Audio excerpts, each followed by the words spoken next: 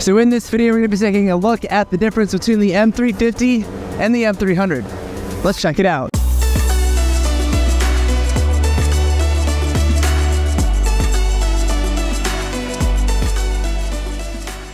Hey guys, Dylan Gorman here. Welcome back to another video. For those of you who don't know who I am, I've been a commercial drone pilot for the last 5 years. I'm mainly focusing on drone photogrammetry. And in this video, we're going to be talking about the brand new DJI M350 and comparing it against its baby brother, the M300.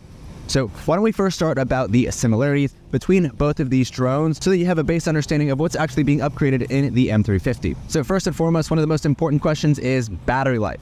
What are you getting over the M350 that the M300 does not have? And well, nothing. With both drones, you're getting about 55 minutes of real-world flight time without a payload, depending on which payload that you fly on. In my experience, flying with this P1 camera on my M300 that I have, I'm getting about 46 minutes of flight time. When I'm flying with LiDAR, I'm getting anywhere from 25 to 35 minutes. With the H20 series, whether it's the H20T or H20N, you should expect around 40 to 43 minutes as well. And then any custom payload that you put on the drone, your flight times may vary.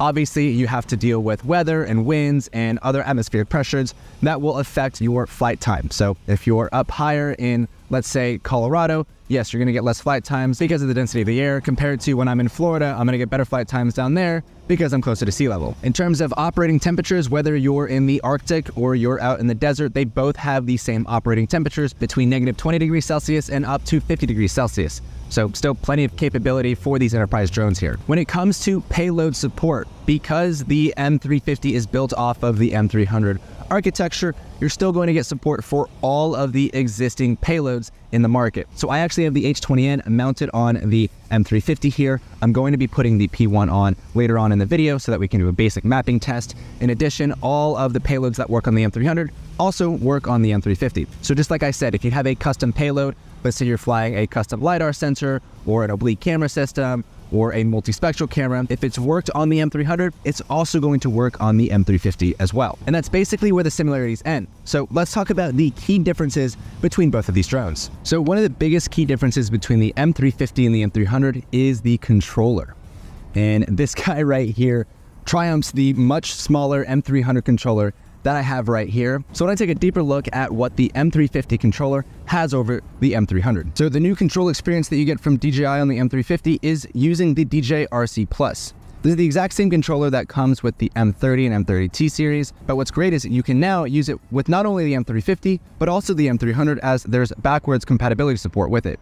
And just like with the M300, the WB37 battery, that external battery that you can continuously charge and hot swap within your controller, not only does it work on the existing M300 controller, but you can also do that exact same thing with the DJI RC Plus. It also has dual operator support, just like the M300 with its smart controller that it had before. And in addition to that, you now get IP54 rating in the DJI RC Plus. So it's dustproof and waterproof, which allows you to operate reliably in bad weather. What's also great about this M350 paired with the DJI RC Plus is its enhanced transmission capabilities. So from the M300, you're going from the OcuSync Enterprise system. Now on the M350 has the DJI O3 Enterprise transmission, which supports triple channel 1080p HD live feeds, offering a max transmission distance of 20 kilometers, which is a huge step up, especially when you're doing long range flights, extreme data capture on massive sites, which is definitely a huge added benefit of jumping to the M350 platform compared to the M300. In past projects that I've had to fly hundreds of acres, I would have to pick up and relocate somewhere else on site in order to get a better reception to the drone. Now with the enhanced capability of the DJI RC Plus tied in with the O3 OcuSync system with the M350, you can now expect to reach a larger range without having to relocate yourself on site, which the added benefit is just better efficiency in your data acquisition. What's also great about this controller is it's just so big compared to the much smaller screen that you get on the M300 Smart controller. You have a whole lot more capability. It's so much brighter. Again, it's smoother controls. You have finer tuned controls on it, and it has that hot swap battery system for all day operation, still leveraging the same WB37 batteries that you'd use with this smart controller alongside with your DRTK2 base station. Now, both smart controllers still use the DJI Pilot 2 app, so all of your mission planning that you've got accustomed to within DJI Pilot 2 on the M300 smart controller, you can still do on the DJI RC Plus within DJI Pilot 2. Now let's talk about the new Nightvision FPV camera that comes on the M350 compared to the M300. If you've ever done any data acquisition near the end of the day, you already know that trying to fly with that M300, that camera gets really grainy really fast. So similar to the H20N camera that DJI put out last year with that Starlight capability in the camera sensor, you now have that in the night vision mode on the M300, which allows you to have better and safer operations at night, which is great for law enforcement and first responders that are operating bigger payloads on this drone, such as a thermal camera or a spotlight on the drone. Having that night vision camera allows this drone to be more capable than the M300 predecessor. So now let's talk about the batteries on the M350 compared against the M300. They both use kind of the same architecture, except you're going from a TB60 battery, which is what I have here, to a TB65 battery. Yes, of course, DJI had to change the battery. However, they are both interchangeable. So this TB65 battery that I have here, I can easily put it into the M300, and then same thing with the TB60 batteries. So if you're upgrading your system, you're able to keep the same batteries that you had on your old drone and put it onto the new one. There are some slight advantages to having the new TB65 battery, as they have a little bit of a better design. They have these heat sink fins on it to allow for the battery to cool a little bit better while it's in flight. However, you still get the exact same capacity on both batteries, so you're not really losing anything there at all. However, my favorite upgrade about the new battery system is the battery case that you get to charge the TB60 batteries. So why don't we take a look at that? So here on the left-hand side, I have the BS65 intelligent battery station, and on the right side, I have the BS60. So this was the battery station that you got with your M300. Very generic. The one thing I didn't really like much about this case was this little flappy thing here that kind of protects the AC port here, which inhibited you from closing the case. So I actually ended up taking this port out on my specific BS60 charging case, but it still functions the same, except you don't get to tell how you want the batteries to charge. They're just going to charge to full, and in the settings of the DJI Pilot 2, you'd have to tell the batteries to go into storage mode after a certain amount of time. Up here, you can charge your WB37 batteries. But what I really love about the BS60 intelligent case is it brings a lot of the features from the M30 series of battery charger and incorporates it into the new case here. So we have this switch down here that allows us to put it into storage mode. We have a quick charge mode, and then we have it to charge all the way up to 100%. So this quick charge mode will allow you to get your battery to 90% in roughly half of the amount of time that it would take to get up to 100%. This is if you're doing multiple operations in a day and you need multiple battery sets to charge. In addition, you also have your WB37 battery charger down here, but on this charging case, you have a little bit more control on how these batteries charge, as opposed to trying to set it up in the application within DJI Pilot 2. But also what I love about this case is the new wheels that you get with it. So very simple to close it up here, but then on the bottom here, we've got these wheels, so it's super easy for transport. Nice little spin around here, and you got a little handle that you can take in and out all around the airport here. Whereas with the BS60, it was just a super awkward case, and all you had were just these wheels on the bottom here. So if you flipped it up, you just had this, and then you can roll it on your way. And now this leaves us with the actual case that you get with the M350. In my opinion, this case is so much better than the super awkward case that you would get with the M300. So opening up this case here, you have 4 latches. And then there you go, your drone is right there. So you have the ability of putting a payload in here. You can also take out these foam inserts depending on what payload you have. Here is the DJI RC Plus Smart Controller. If you have 2 of them, you can put the second one here. Again, here's another spot for another payload. And then you have the drone yourself, which you can store 2 batteries. So the 2 batteries, the TB60 batteries on the drone, and then there's additional storage compartments down below. And then you also have your legs and then extra sets of props. So getting this drone out is pretty simple. We'll take out the legs here, put it in, get out our second one, put that one in, and make sure that we'll lock the legs in. And then you just simply bring the drone out. I like to hold the blades. And then to get the batteries out, you just take out these 2 foam compartments, and then take your batteries out like so. And then when it comes to actually setting up the drone itself, they've actually made it pretty smart. So these two grooves right here will fit the drone perfectly. So if I go and place it right here, now you actually have a platform to work off of. Granted, if I were to close this case properly, it won't wobble as much. So then we'll just go ahead and bring out the arms like so, bring out this side, and then we also want to make sure that we lock our boom arms in, and then turning it around here, we'll go ahead and put our batteries in, just like so. And we'll lock it in place, and turning it back around again. It's as easy as pressing the button on the top, turn it on, and now she's on. And I always like to open up the props here before I fly.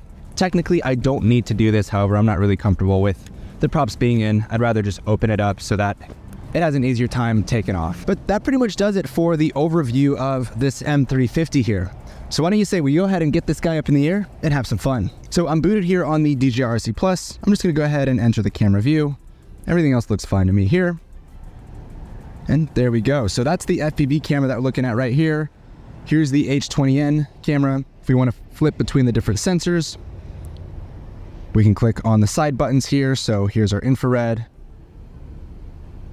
We can look at our zoom capabilities as well. If we want to, can move our gimbal as well, up and down. And then with our side buttons, we can zoom in.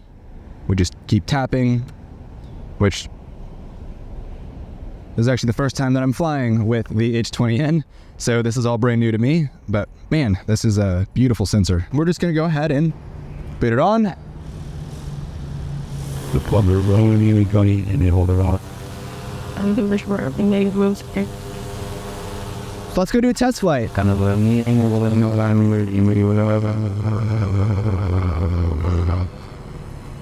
I'm gonna flip back on here to the H20N, and I'm just gonna zoom back out so we have our wide camera here. And as you can see, there's a top bar there that's showing me how much time I have left on the batteries. Again, I'm taking it off with about 75%. There's a little bit of wind right now. It looks like about 3 miles an hour. But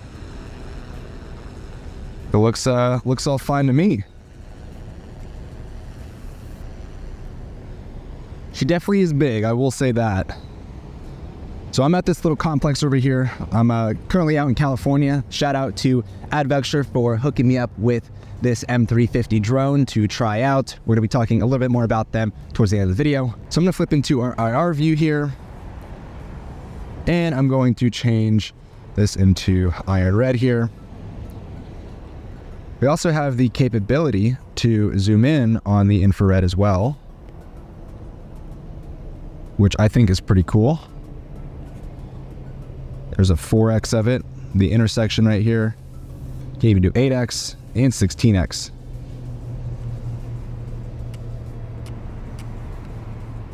So it looks like the exhaust of that vehicle right there is pretty warm.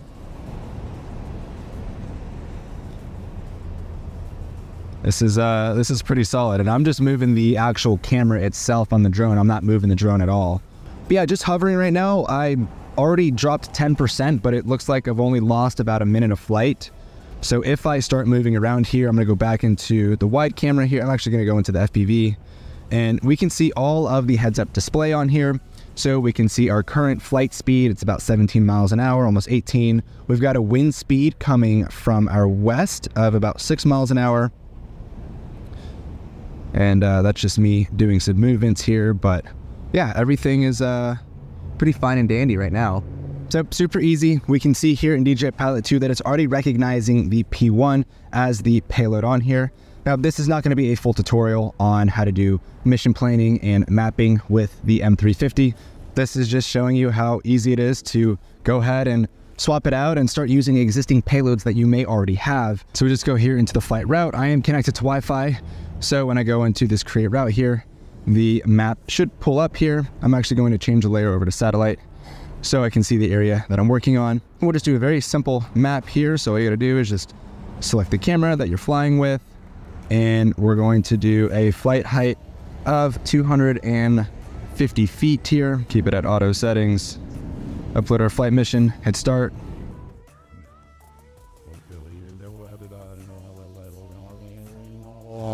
And off she goes. So we'll let it do its thing, we'll let it land, and we'll close out this video. This is really just a refresh on the Enterprise series drone for DJI.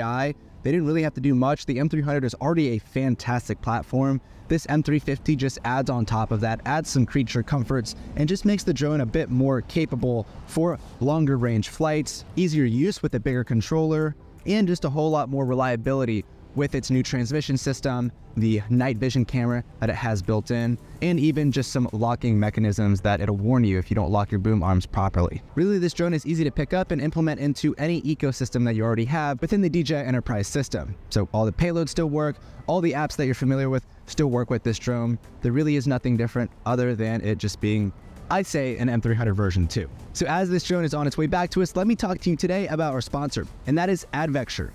Thank you, Advexure, for lending me this M350 to test out today. But more importantly, if you guys are in the market for buying enterprise drones, or really any drone in the market, whether it's an M3E or this new M350, Advexure has you covered. Not only is Advexure the biggest distributor in California, but they also have you covered with free shipping anywhere in the US. So regardless of what drone or accessories that you're buying, they've got you covered. In addition to that, Advexure is a big supporter of first responders, which makes me like working with Advexure even more because I'm a huge supporter of first responders. Be sure to check out the links in the description box below to learn more about Advexure. So if you guys have enjoyed this video, be sure to give it a like. If you want to see more from me in the future, be sure to subscribe. And if you want to keep the conversation going, drop a comment down below. I'd love to hear your thoughts. And with that being said, I will see you guys in the next one.